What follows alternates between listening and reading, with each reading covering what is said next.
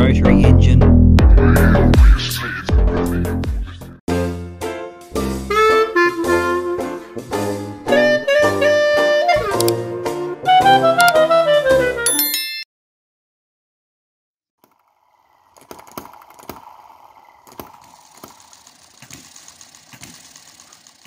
Toyan has had many successful engines, which you've probably noticed.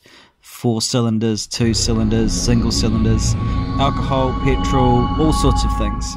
This little engine, only 2.46cc displacement per piston. You can get a dual piston or a single piston. The power is around 1.44 horsepower.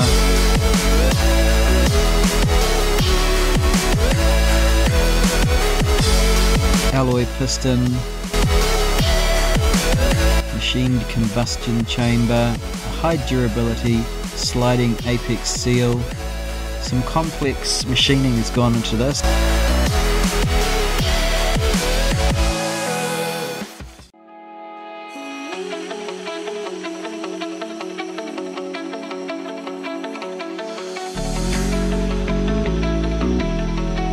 The other big news is the version 2 of the ignition for the Cison model Harley engine has arrived. Now, my ignition stopped working and I was able to open the engine up and,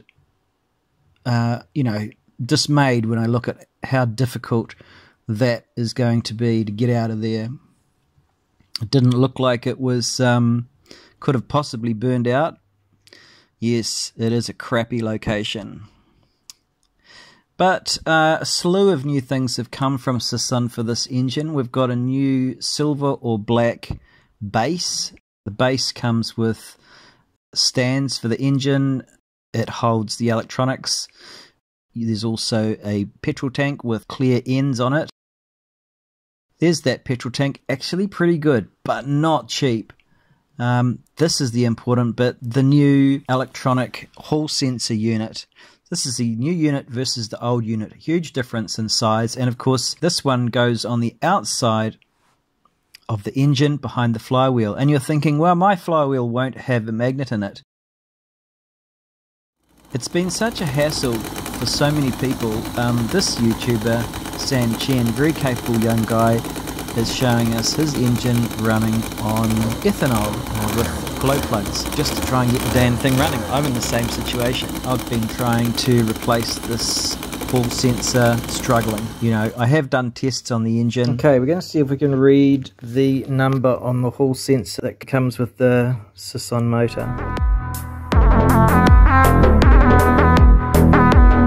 Okay, what I'm going to do is show you testing the ignition. So the ignition's down there, encapsulated it with sealer. To check that it still works, I've got the spark plug base up against the metal of the engine, and I've got the wires from the old hall sensor there. I need to join the black and white and see if there's a spark here. And you can hear it? Yep. Yeah. So my ignition's working, so I do have hall sensor problems, even though it's brand new, and that sucks. Here's a nice picture of a pussycat to make us all feel better. Oh!